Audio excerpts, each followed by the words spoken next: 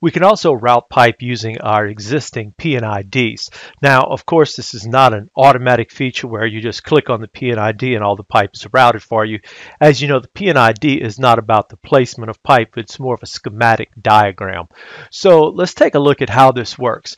If you'll go ahead to your Home tab, in Plant 3D, in the Home tab, we'll go to Part Insertion, and you're going to see a tool here that's going to be PID Line List.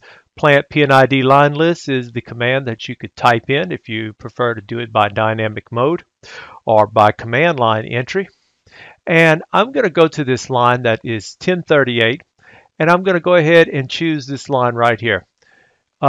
This line right here is going to contain a 3-inch line, which is a carbon steel 300. We have our line type and our line number on there.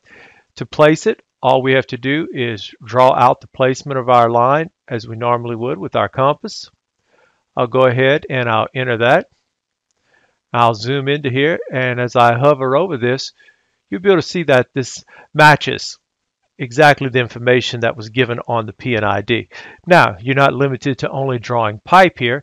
As you can see in the PID, you also had a gate valve that was there. So we can go ahead and we can place that gate valve. We go ahead, I'm going to use my nearest snap to get onto here. And then I'll use my compass to go ahead and place that. So now if we go ahead, I'll hover over this so we can see the properties.